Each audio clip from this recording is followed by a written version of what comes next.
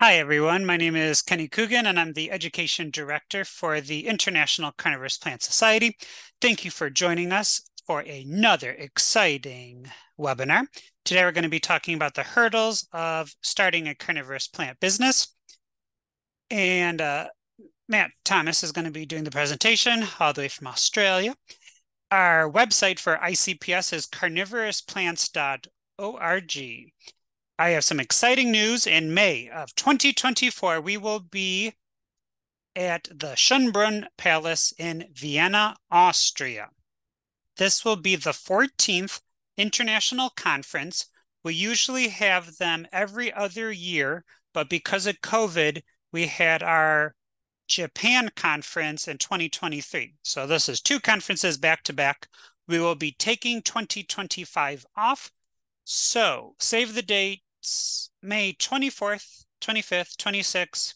We have the conference where we have presenters from all over the world talk about cultivation, conservation of carnivorous plants. It's a nice blend of people just growing them for fun and then scientists. In addition to those 3 days, we probably will have 1 or 2 field trip days.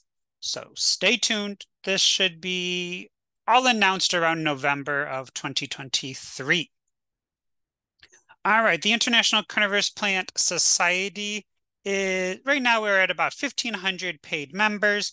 And like I mentioned earlier, these are scientists and backyard gardeners. If you go to our Facebook page or our Club Express page, you will see that we have different events going on. So you can pencil those in. And if you can't attend the live recording, we post them on our YouTube channel a couple of days after the live event. On our YouTube channel, we also have 5 animated videos for the beginner gardener, or if you're a school teacher, you're definitely welcome to utilize these beautiful animated videos. If you look at my shirt, I have a World Carnivorous Plant Day shirt. This is the original World Carnivorous Plant Day. And this year, it's always the first Wednesday of May. This year, it's going to be May 1st, 2024. And what's cool about this is we get over 24 videos on that day. We release them 1 every hour. And it's scientists and authors and research people from all over the world. And we put all of these videos on our channels that day to celebrate the wonderful world of carnivorous plants. If you want to help with conservation and education of carnivorous plants, you can become a member. Something exciting about the membership is that you get access to our seed bank store where you can get low-priced carnivorous plant seeds. And as a reminder, the seed bank is only as good as our members make it, which means if you have surplus seeds, we would be happy if you donated them for our members. Something that I'm really proud about is that this year was the 3rd annual Carnivores in the Classroom grant. Historically, we've been able to fund about 20 teachers. This year, we were able to fund 50 teachers who teach kindergarten through 12th grade all over the world. And through the help of some awesome nurseries and individuals around the world, we were able to ship to the teachers directly $150 worth of carnivorous plants. In February of 2024, those teachers will be writing a little report, a little paragraph and some photos to show the progress. So we want to thank all of these wonderful, wonderful organizations who help sponsor our Carnivores in the Classroom grant this year. And if you want to help the Carnivores in the Classroom grant or our other initiatives, you can buy cool merchandise like a Nepenthes bical carotid tote, or a mug, or a t-shirt, or a long sleeve with lots of different designs. And like I mentioned earlier, save the date, Wednesday, May 1st, 2024 is the next World Carnivorous Plant Day. If you have content that you want to share, please send me a message and we would love to advertise that. And if you're attending this live, please, if you have questions for Matt, please type them in the chat box below. Well, thank you everyone for coming. I just wanted to start this presentation by acknowledging the Aboriginal and Torres Strait Islanders people as the First Nation, as the first Australians. We recognise their cultures, histories, and diversity, and the deep connections they have to lands and seas where those of us in Australia are residing. So I thought I'd just start by giving you guys some background on who I am and what my experience has been in this hobby. So other than carnivorous plants, I also collect a lot of other plants, and I've got quite a few marine and freshwater fish tanks as well. So I've got some stingrays, lungfish, coral, and that kind of stuff. I think having a broad range of interests is helpful for me to think of ideas that I can maybe take from one area and apply it to something else. I've got 4 dogs as well and 4 birds. I didn't put any photos of them in. And I also collect a bunch of other plants that aren't carnivorous as well. So begonias, gesneriads, aroids, pretty much the kind of stuff that will grow with Nepenthes and other more shade-tolerant carnivorous plants. So to give some background on why I decided to start up a nursery, I thought it would be good to explain some of the challenges that Australians face in the hobby over here.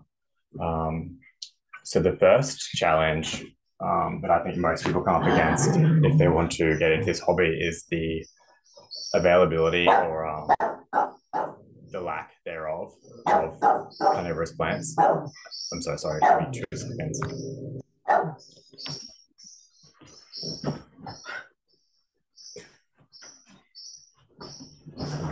Yeah, so there is a great difficulty that new collectors will find trying to get any kind of carnivorous plants over here, other than your really common stuff like Drosera, Nepenthes, spatulata, that kind of thing. Nepenthes especially seem particularly difficult to get over here a lot of the time. Case in point, this is Nepenthes enormous, which I was looking for about 4 years before I finally found one. And just because of the rarity over here and the fact that it was on eBay, it ended up costing close to $1,000. So it's difficult for beginners to get started if you don't have the money to spend on a hobby like this. It's quite limiting for some people, which is disappointing, I think, because I think the hobby over here could be a lot bigger. So just some other plants which are quite difficult to get over here. So this is Ampullaria Black Miracle. They were going for, I believe, around $800. And this one's Clippiata. The first ones of these over here went for about $800. And now I think they're around about 400. So they're coming down, but yeah, it's difficult to get what you're looking for a lot of the time. Another quite bizarre phenomenon, I guess, is the difficulty in getting our native carnivorous plants. There's over 190 different species native to Australia, but getting any of them other than things like Drosera binata can be incredibly difficult. So here I've just got some of my native carnivorous plants. So the first one's a hybrid. The second one's Drosera falconeri, and the third one is Drosera ordensis. Petiolaris complex Drosera, very difficult to get in Australia.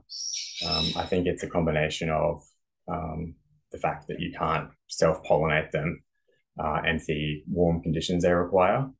There are some very warm areas in Australia, but the majority of the areas where people live are subtropical to warm temperate, and those winter temperatures aren't very good for lowland plants. So I'm trying to collect some more plants like these so that I can propagate them and produce pure species and make them more available. We've also got some native Nepenthes here as well. So this is Nepenthes mirabilis, which I saw recently in Brampton Beach. It's the southernmost population of Nepenthes we have here in Australia. We've also got Romanet, Tenax, and Parvula. You will occasionally find mirabilis in the hobby over here, but you're very, very unlikely to find any other species. There's occasionally mirabilis crossed with Romanet available, but that's the extent of that usually. Um, what I found quite frustrating recently was being in Japan for the ICPS conference and seeing huge amounts of our native plants available and not being able to buy them or get them back over here. There's just not really anyone growing and propagating them. There are a few older collectors that do have quite large collections, but due to the fact that they're not nurseries, they're not producing things to sell. So it can be quite difficult to get a lot of these plants over here. Another one of the issues is we have a lot of extreme weather. So the first photo is one of my greenhouses, the first one I built actually about 3 years ago. It was during a drought when I built it, and then a few weeks after that, the drought broke, and we had torrential rain for a week or two, which softened the ground, and the supports that I'd hammered into the ground collapsed, unfortunately. The second photo is a later greenhouse that I built, and before I had a chance to bolt it to the slab, some windy weather we had picked it up and threw it into the side of the house. So I had to start again on that one too. Another issue that we have over here as well is there's not a lot of knowledge being shared other than your kind of basic level stuff. We do have lots of very experienced and talented growers over here, but I think it's just a fact of they're not so active on Facebook, which is where a lot of the hobby is these days. Very fortunate that the Brisbane branch of the Australian Carnivorous Plant Society has just restarted. So it's really good to connect with growers locally and in person.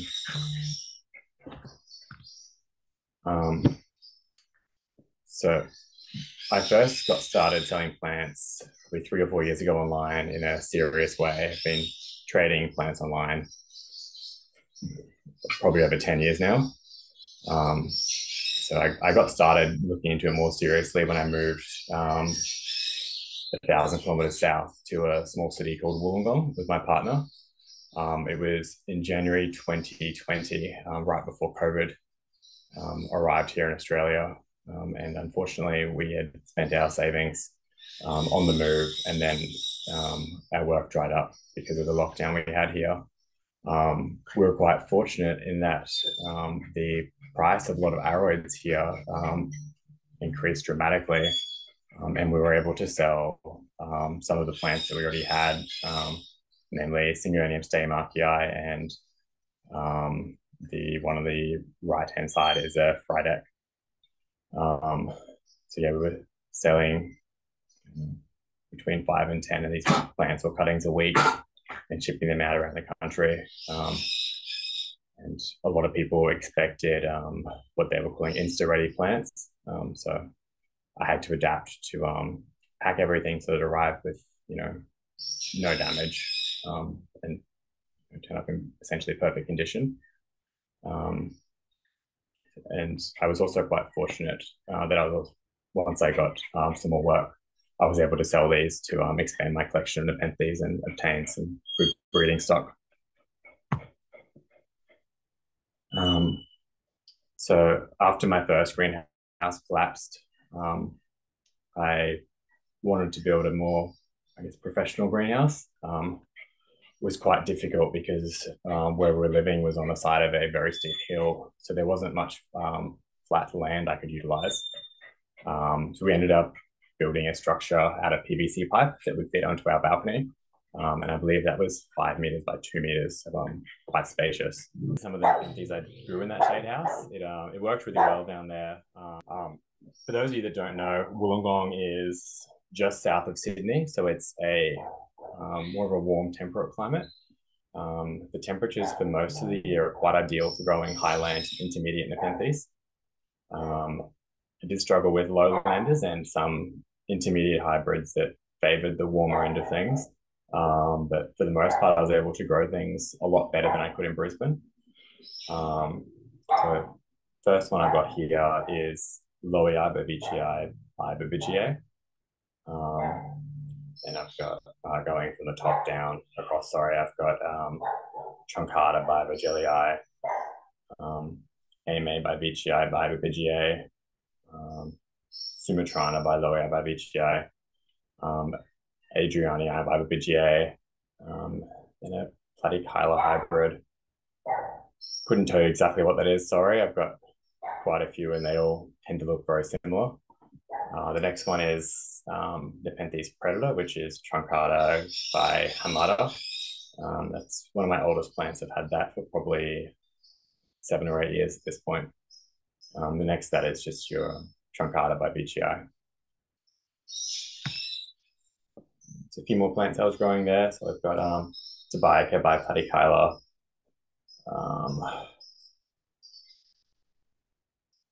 Rocco Boschiana by BGI, another Adriani by BGA, Talengensis by BGA, Vibrata, Loyaba ventricosa, another Platykyla hybrid. I'm not sure if the correct way to say the next one is Rocco or Rocco. A lot of people here say Rocco, but I've heard a lot of people overseas call it Rocco. Next is Vichii, and then Glandulifera by Ephibiata, which is one of my favorite plants.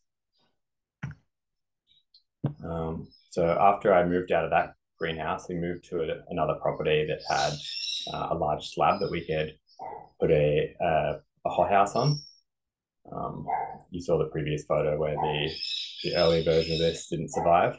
Bought a new one and bolted it down immediately.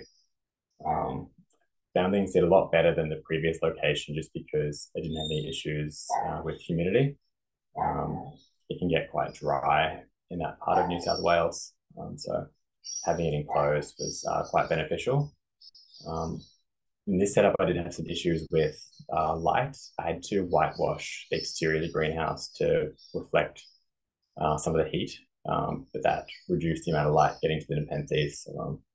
The leaves were a bit bigger than they should have been otherwise, and probably didn't get as good color as I could have from them either. In this setup, though, I had a lot of flowering happening and I was starting to breed again. As I said earlier, I was able to sell a lot of my aroids to buy larger Nepenthes that I was using for breeding. I also managed to make just under 350 cuttings as well from my stock plants that were not far away from being sold.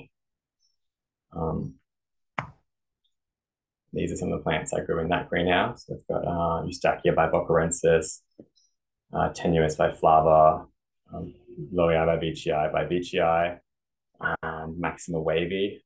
I actually won, I believe it was Best in Show, the New South Wales Carnivorous Plant Society show that year. Next is Lavicola, Gracilliflora Giant, Truncata by Ephibiata, Loei by Vichii, Loei by Edwardiana, and Babichiae by Belosa.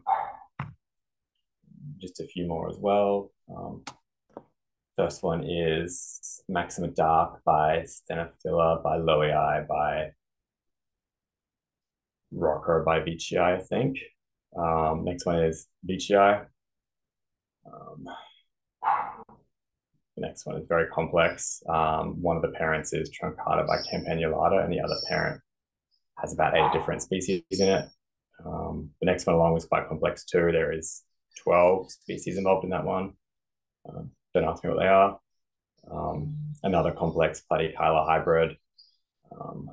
Loea by Vichii, Truncata by, Loea by Truncata, Truncata by Ephibiata, another Platykyla hybrid, and Rocco by Boschiana by Vichii. And just small Platykyla hybrids, Predator, Vichii, and Vigilii.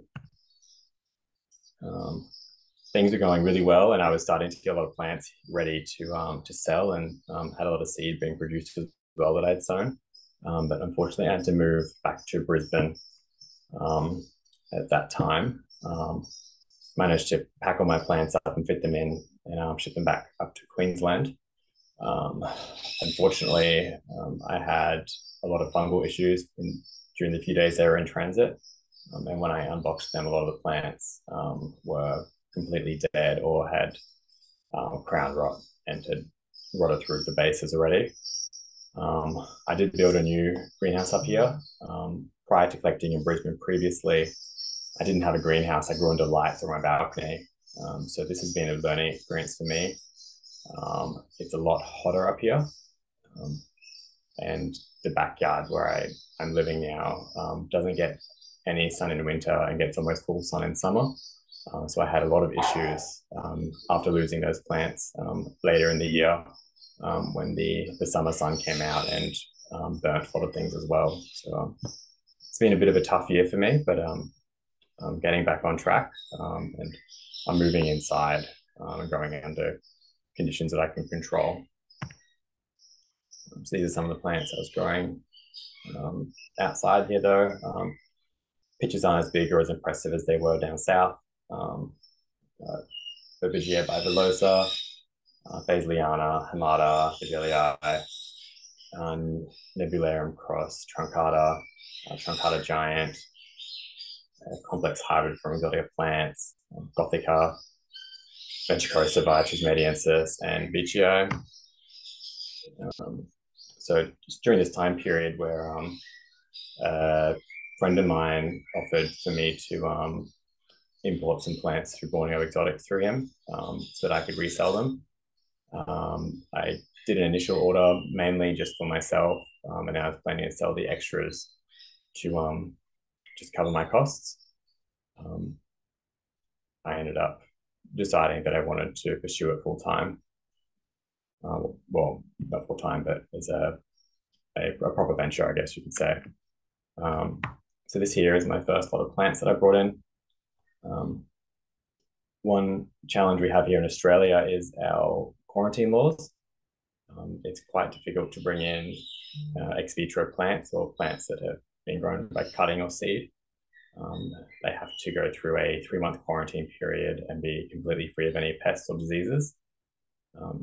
It's quite difficult to do, and in those 3 months, the plants will be in a facility that you can't access, being looked after by someone who doesn't specialize in, often doesn't even specialize in horticulture.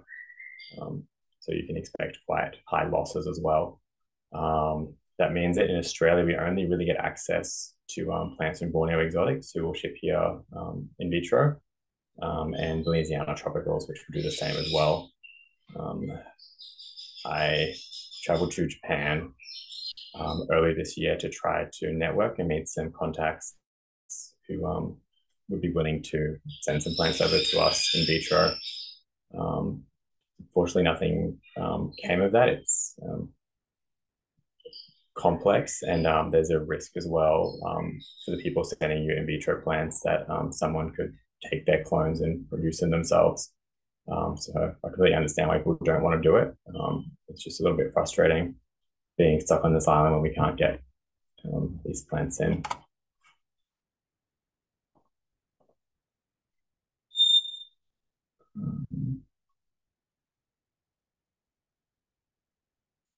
Sorry, just trying to see the chat. I'll check that at the end.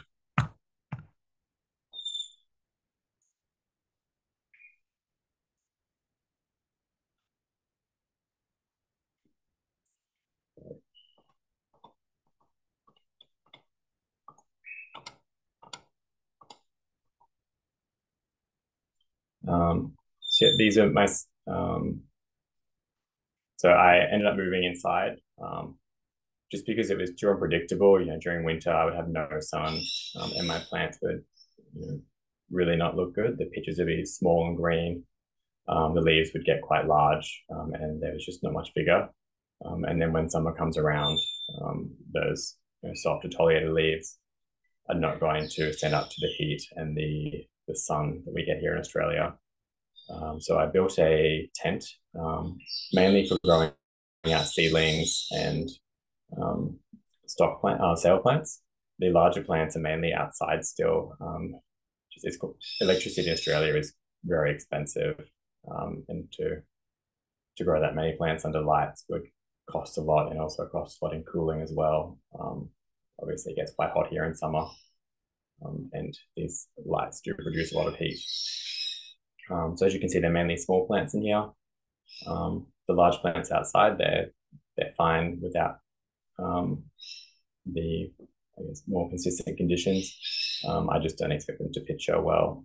But we're currently looking for a new location where we can set up a greenhouse that would be usable outdoors for my collection and the sales plants and stock plants. I don't have a photo of the whole tent setup.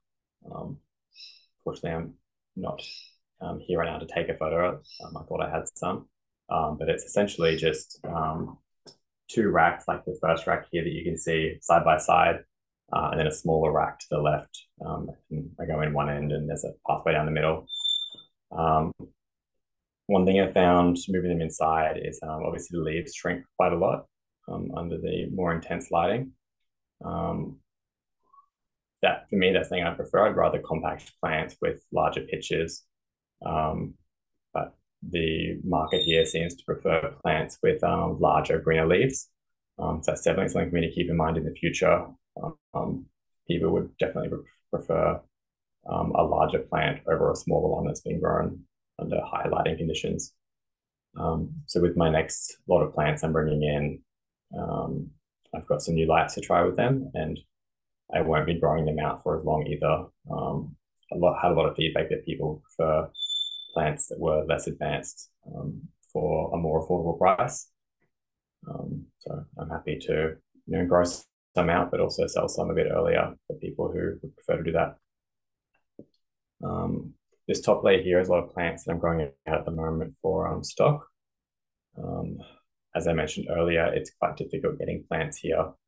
So I've been trying to buy up what I can. A lot of people do bring in seed. And if you're lucky, you might be able to buy an extra plant or two from them. So I've got some exciting things growing out at the moment. And I'm looking forward to breeding with them down the track. These are some of the plants I've got growing in the tent at the moment. A lot of these I've been looking for quite some time. And a lot are just ones that I happened upon that I thought would have potential. So the first one up here is tenuous. It's a male clone from Borneo Exotics. The next one is Mulawensis. I really like the small dark pitches on these. Something I aim to do in the future with my breeding is focus on producing more compact or smaller Nepenthes. A lot of the plants out there today, while very beautiful, also get very large. And I think that really limits the people who can collect them, who live in apartments or other small spaces. The next one here is Truncata by Peltata by Loei. Then I've got Mollis by Veitchii, Hamada by Haryana. Velosa, it's the Borneo Exotics clone, so it's quite hardy. Hallowenensis by Borziana. This next one is probably one of my favorite plants at the moment. It is Undulatifolia by Edwardiana. I'm hoping that it stays relatively small, but I'm not quite sure with Edwardiana being one of the parents.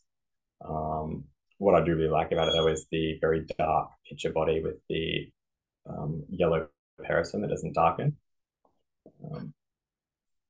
Next is just a Veitchii, and then again I've got the Hamada by Haryana.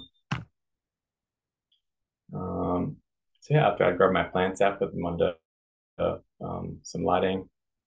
These ones here I didn't have under the stronger grow lights. They were under weaker ones still, but you can still see that some of them are still quite small. So I really wanted to try to take photos of the actual plants that were for sale. There's a lot of sites that will just use a stock image and you don't know exactly what you're getting. Unfortunately, while I thought that the scale was quite clear because I was used to seeing these plants and pots in person, some people didn't get the scale and thought that the pots were 80 mil or 100 mil pots, where they're 55 mil and 70 mil. So I've learned that I've got to include something for scale with all my photos, because it's obviously quite disappointing you think you're getting a larger plant and you get it and it's fairly small. The Here I've got Singolana by Hamada. Next is Maxima Wavy.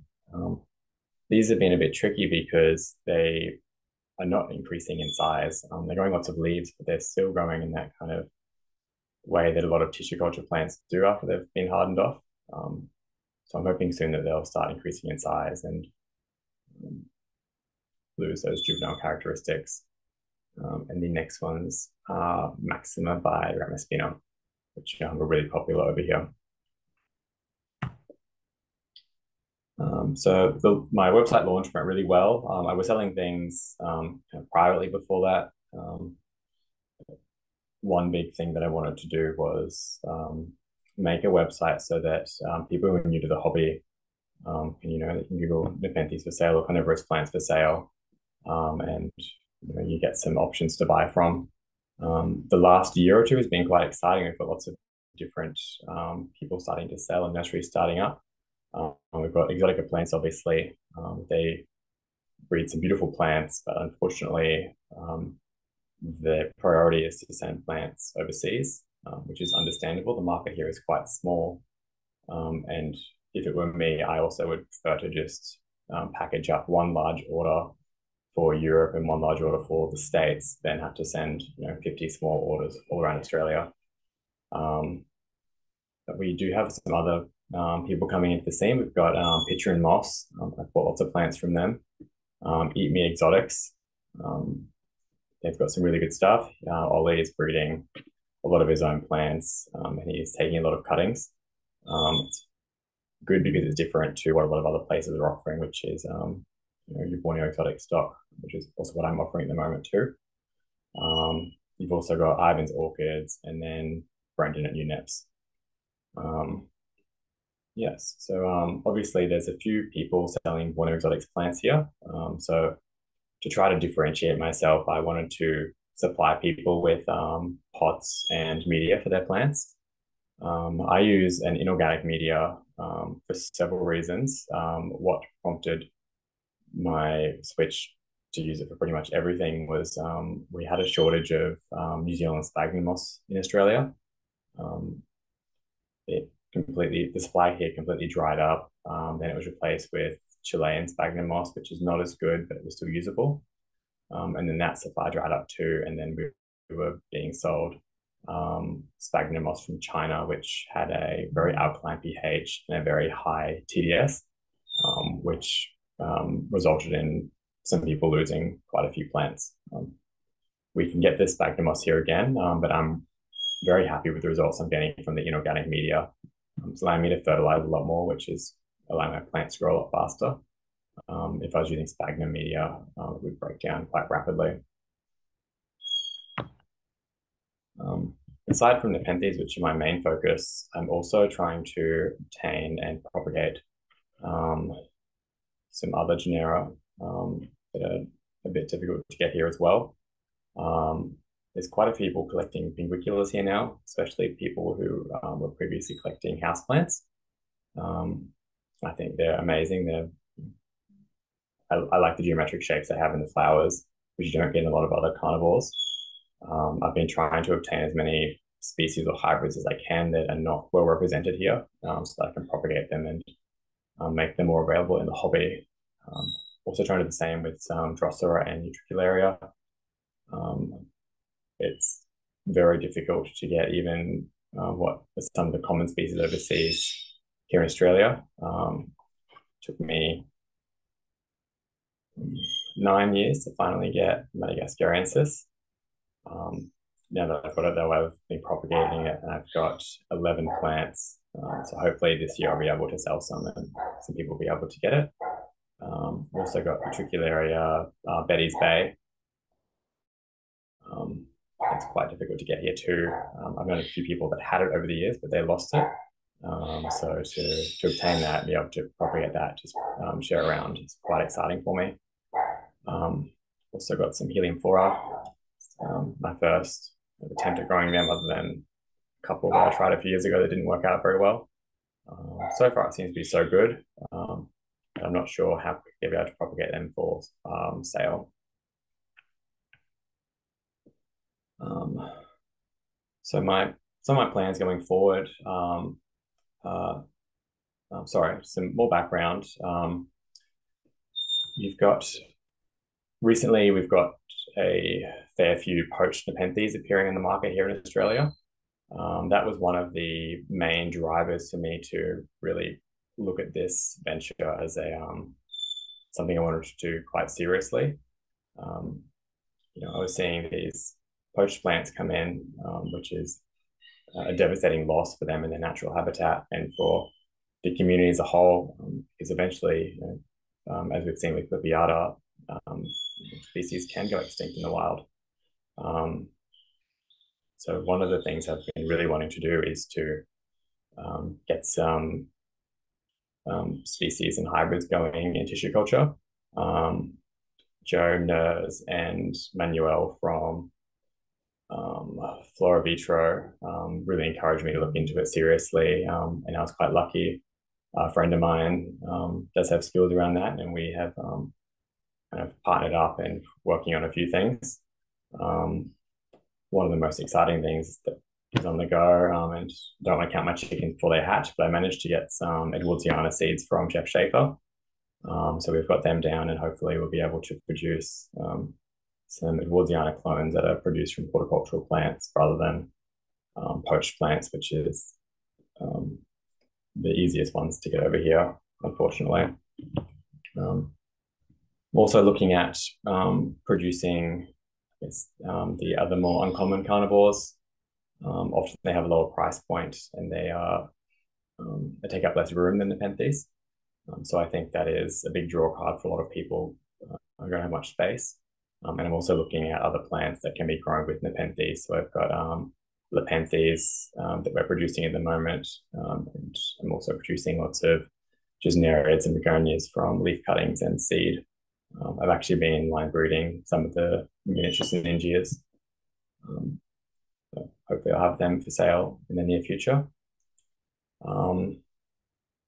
In regards to breeding, what I would like to do is to use some of the species that haven't really been used for hybridizing yet. Things like Mikei, Tentaculata,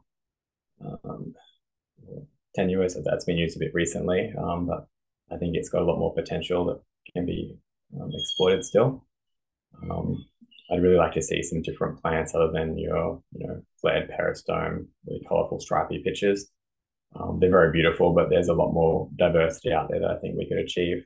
And I think Jeff has already kind of conquered that scene. So I'd like to do something that's different from what everyone else is doing.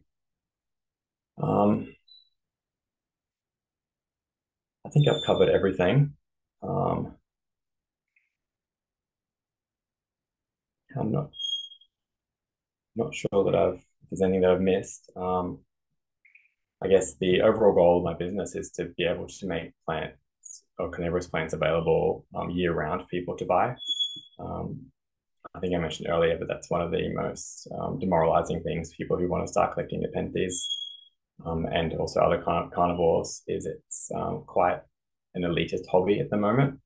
You've either got to have enough money to go after the eBay auctions that everyone else is going after, or you've got to know people who will sell you plants in a private collection.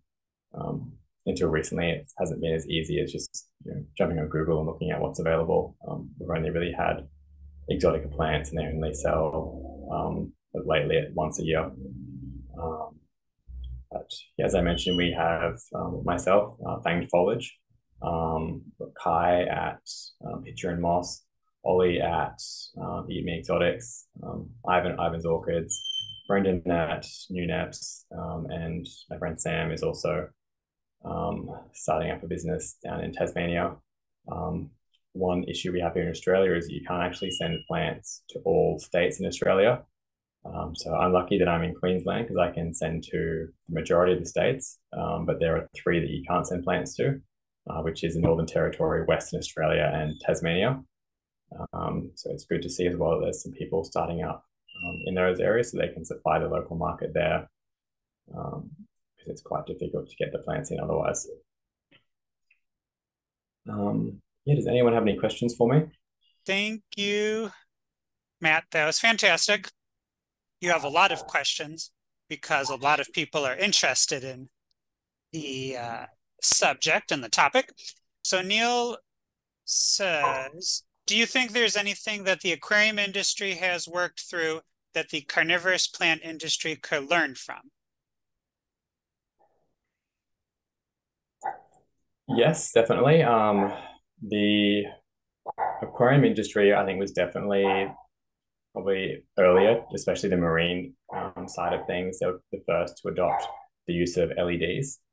I remember when I first started growing plants, the advice was to use like T5 or T8 bulbs from, we call it Bunnings here. I think you guys have Home Depot or Lowe's. Um, yeah, the lighting, I think, has definitely come a long way. I think a lot of that has come from reefers and the research they've done. And then obviously you had your hydroponic stuff come through as well. Yeah, the advances in lighting has really allowed you to grow a lot more plants inside. Um, Previously, a lot of these plants, you wouldn't be able to achieve the levels of light that we're able to achieve now without, um, really heating things up and spending a lot of money on electricity and light fixtures.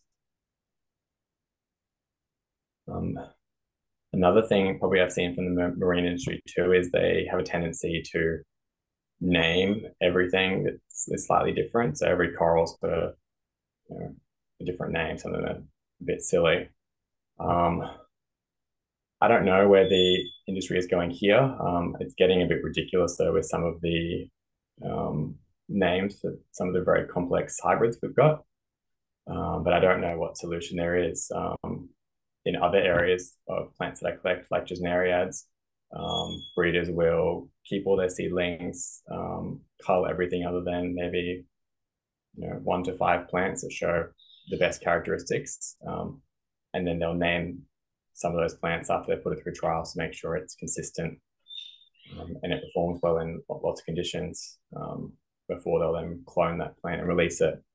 Obviously, with Nepenthes, it's not that simple. You can't just easily take tissue from a Nepenthes and put it in tissue culture. Usually, you have to start from seed, which has a lot of difficulties because you don't actually know what the plants are going to look like before they are saleable. Yeah, so you can't really just slap a name on a whole batch of seedlings because um, you have such a wide range of what the seedling is going to look like, especially in complex hybrids. You're going to have some that are really ugly. I've bought lots of plants from Exotica Plants over the years. Their brooding is phenomenal, but um, as with any batch of complex hybrids, there are always going to be some duds. So I'm not sure where we're going to go with names, but I'm hoping that there is some sort of resolution in the near future. Peter asks, what goes into your inorganic soil mix? Varies a lot depending on what I'm planting and what I have available. I had issues here where you've got a really good product that's working really well for you, and then all of a sudden it can't be imported anymore. It's become too expensive, or the government's decided it's got organic matter in it, which you can't let in. So it changes a lot, but generally it's a mix of Akadama, Kanama, pumice, and scoria. Sometimes if I can't get pumice, I'll swap it for perlite. I really don't like perlite. It goes green and it floats. Sometimes I'll use kitty litter, which is usually a zeolite clay, but that can be inconsistent. And for my pings, I'll often include some crushed limestone or coral sand. And then you can see some, like with my Drosera, I've just covered the soil with Kanama. That's just because I don't like when the moss from the peat starts growing. So I try to cap it so it doesn't grow. So Neil says, thanks for the honesty on the 1 million things that can go wrong. I think it's really helpful for people like me in their first year of a Nepenthes business. And thank you. It was a difficult year. other than the losses I told you about, I also went to Japan twice this year. The first time was in January, or February rather, which is one of our hottest months here. And I lost quite a few plants because they weren't watered as often as they should have been. So it's been a tough year, but what you can do is get back into it, take a bit of a break if you need to, and try it again. There's always things to learn, always things you can do differently. Josh says, thanks for saying the thing about the ruler in the online sales. Do you have any other website tips? I like to try to include multiple angles if it, some plants look better from one angle. I like to try to show the bad spots as well, I guess. Or I don't want people to be disappointed when they get their product. Yeah, I find with Nepenthes is people know what they want to buy. So I try to include the blurb from Borneo Exotics, and then some things I really like. I'll write my own content for as well. But people usually know what they're after. Demi asks, how many days of the week do you ship? Do you ship bare root? And how many days does it take to ship to your customers? Like what type of mail system are you using? So I use our post system here called Australia Post. It is great when it works and not great when it doesn't work very well. Generally, I'll try to ship on a Monday. Often, I actually own a couple of other businesses. I run a charity, so my time can be quite limited. So I'll ship on either a Monday or a Tuesday. And they generally will arrive next day or within 48 hours. But sometimes, things just don't get scanned. They look like they're sitting somewhere for 3 or 4 days before they arrive at the destination. I bought some plants 2 weeks ago from someone who was about 60 kilometers north of me. The plants went directly to Western Australia, which is on the other side of the continent. Don't know how far it is. It'd be a few thousand Ks. You actually can't send plants there, which is a bit concerning. Went to a few spots in Western Australia, then down to Victoria before I came back to Queensland. And it was in transit for about 2.5 weeks. But the main thing, I guess, you just have to expect those delays. You need to pack to accommodate them. Yeah. Maybe related. Ryan asks, do you have a refund or a guarantee policy on your website? I have a small policy about it. I don't accept returns just for change of mind. If someone is unhappy, I will look at it on a case-by-case basis. I really don't want people to be disappointed. But also, in my experience selling plants online, people can be quite unreasonable. A few years ago, I had someone that I sold a plant to on eBay return the plant because there was a spider on it. But generally, if there's any issues, I'll send out a replacement, and whoever the plant they got, if it was damaged, they can keep that as well. And fingers crossed it survives.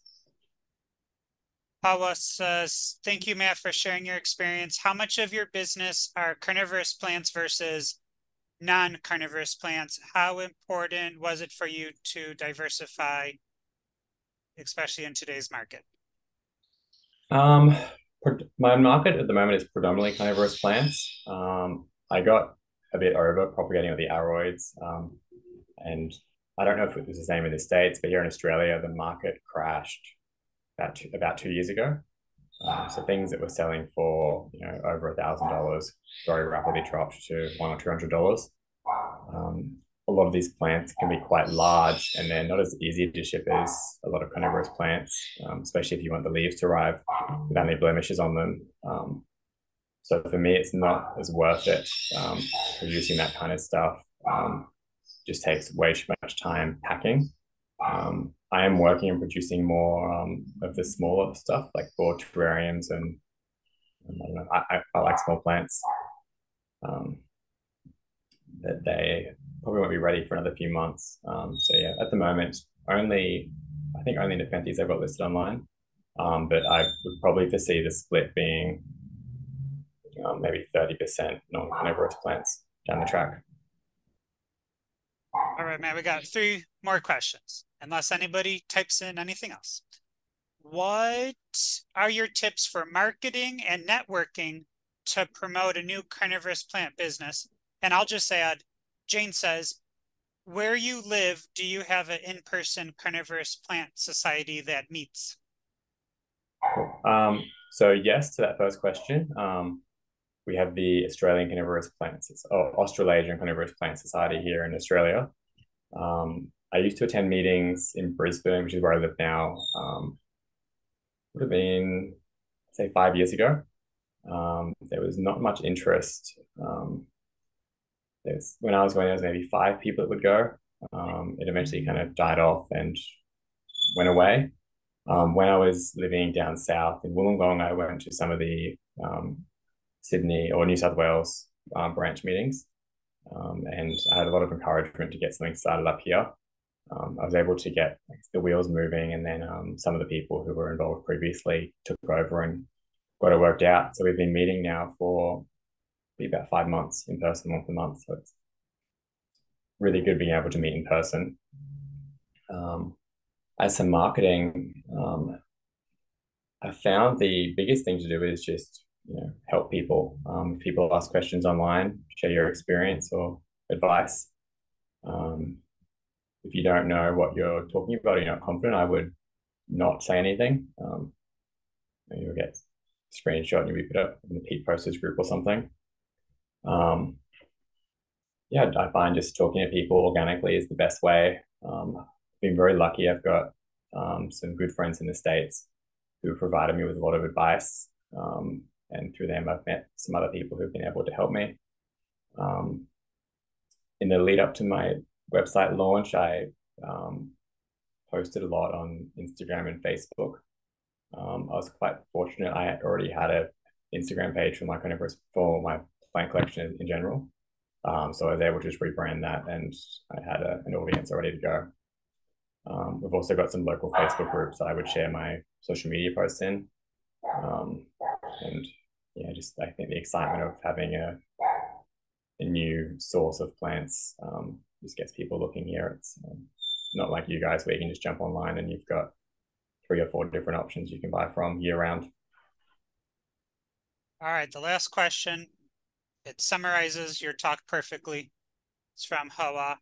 If you could give your past self advice for starting your business, what would it be, and what mistakes would you have been able to avoid?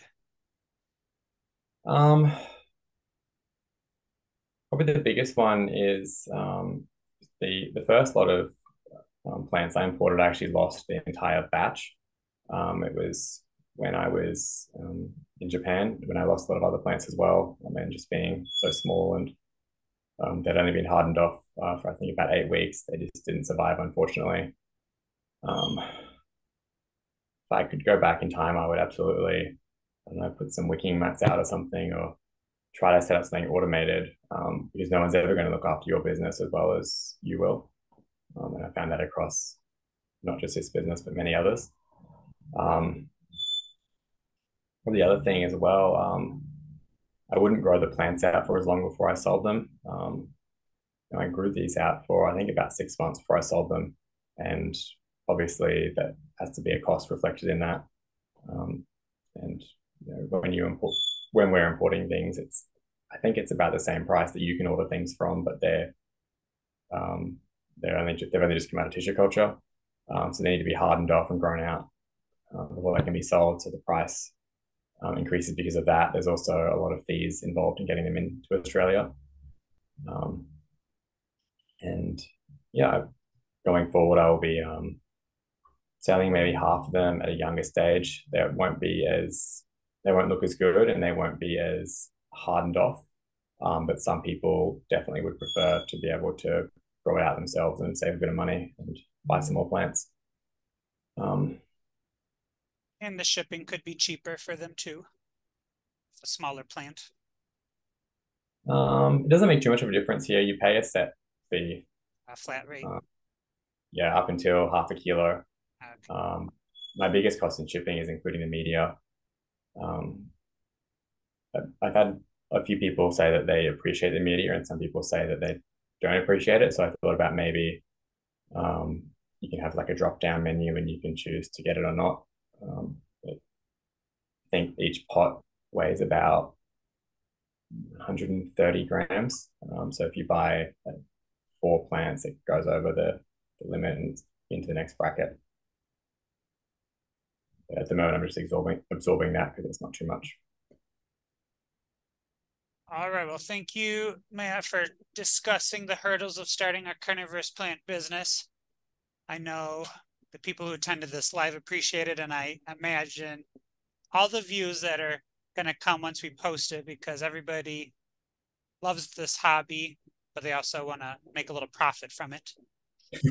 Absolutely. Thank you for inviting me. It's quite far out of my comfort zone to do something like this, but I'm glad I was able to do it. And just for anyone out there listening as well, one of the biggest things I'm looking for at the moment is seed.